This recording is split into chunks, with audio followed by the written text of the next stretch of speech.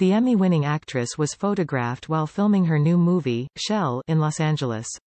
Elisabeth, 41, was shown on the set of the Max Minghella-directed thriller sporting baggy sweaters and oversized jackets.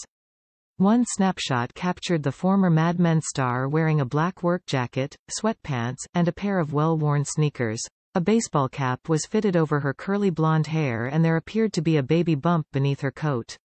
Another photo showed Elisabeth dressed in a navy blue sweater, another pair of sweats, and Ugg boots. Again, there seemed to be a baby bump underneath her top.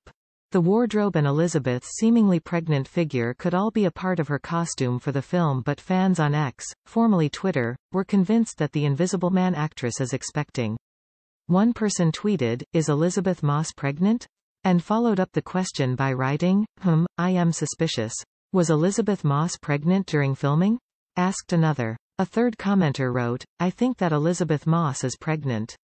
Only the time will tell the truth. Elisabeth established herself as a versatile actress and producer over the years.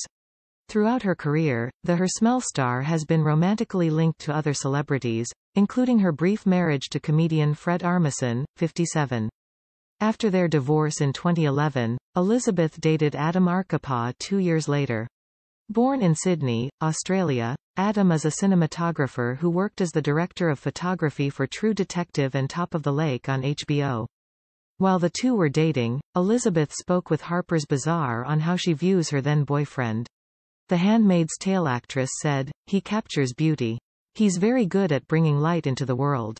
However, the two only lasted 2 years before breaking up in 2015.